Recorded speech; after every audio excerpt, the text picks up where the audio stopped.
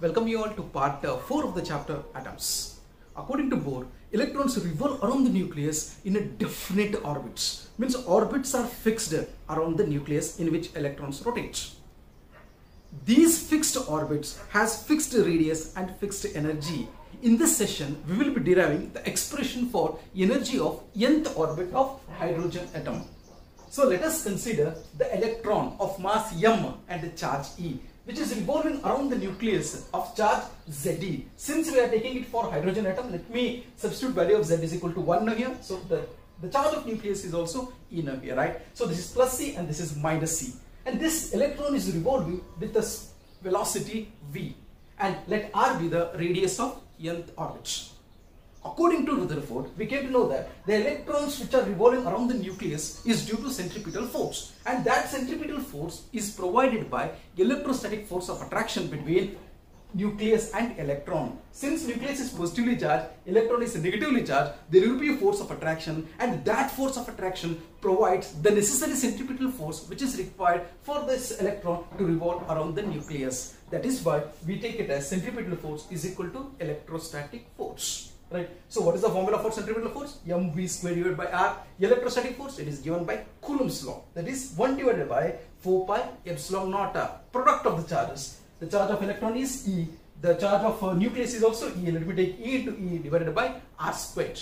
So we will be getting with this expression. Now, one thing what we need to remember here is that when the electron is revolving around the nucleus, it has two kinds of energy. One, kinetic energy, and another one is potential energy. So what is the formula for kinetic energy? Half mv square. That is why let me keep half mv square and transfer all the terms to that side, right? So we will be getting with mv square E into E square divided by 4 pi epsilon naught. If I transfer R to that side here, 1 R will get cancelled and we will be remaining with this R now here, right? So we got the expression for mv square. Now let us take total energy of electron, that is capital E is equal to kinetic energy plus potential energy. Kinetic energy, we know the formula, that is half mv square. Potential energy, this expression we get from electrostatics, that is 1 divided by 4 pi epsilon naught, product of the charges. And one thing what you need to remember is, when we take about electric potential, we need to take about its sign here. That is, the charge of the nucleus is E, the charge of the electron is minus E divided by distance, and the distance is what now here? R. Okay, let me simplify again. This is, we know what is the value of mv square. This is the value. Let me substitute half, and if I substitute this mv square, that will be E square. Since it is half, let me take 4 into 2. Let me take it as 8 pi epsilon naught into R. So this is kinetic energy plus potential energy. This is the minus E square. We will be getting with this, and the 4 pi epsilon naught into R. If you take these two expressions, E square divided by 4 pi epsilon naught is common. Let me take it outside. So what is remaining here? That is 1 by 2 minus what is remaining here? Minus 1, right? So 1 by 2 minus 1. Right. If I calculate this, half minus 1 is minus half now here. So we will be getting with the minus E square. So 8 pi epsilon naught into R. So let me take it as equation number 1. And this is the expression for energy. But we have already derived what is the expression for radius of nth orbit. Let me substitute in that equation.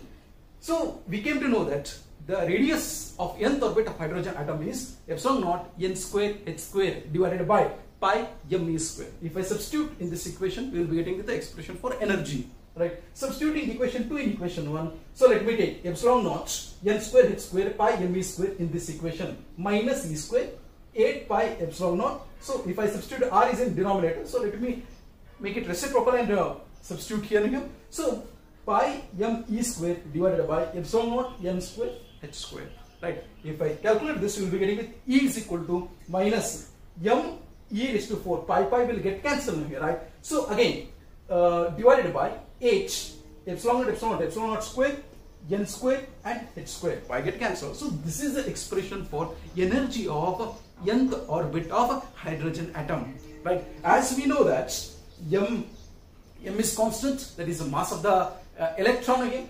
The charge of the electron is constant, epsilon naught is constant, h is constant. If I substitute all this value, we will be getting even more simpler form of this expression. Now let us check it out at that.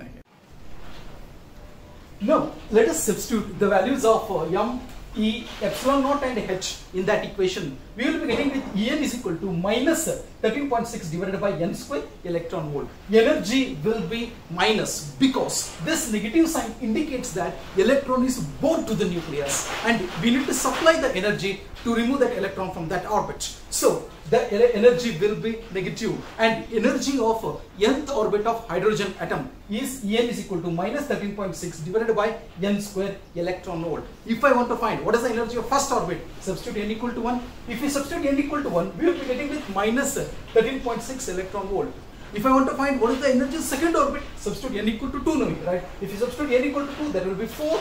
That is minus 13.6 divided by 4. That will be minus 3.4 electron volt. The energy of the third orbit can be calculated by substituting n equal to 3. We will be getting with the minus 1.51 electron volt. And this is how we can find energies of different orbits of a hydrogen atom here, right? If you observe here, the difference between first and second is more as compared to second and third here, right? So this can be drawn in energy level diagram here, right? So this is the first energy level, second, third, fourth. N equal to 1, first energy level. N equal to 2, second energy level. Third energy level, fourth energy level, fifth energy level, sixth energy level. There will be infinite number of energy levels. Let me take n equal to infinity. That is the last energy level, right? So if n equal to 1, the energy is minus 13.6 electron volt.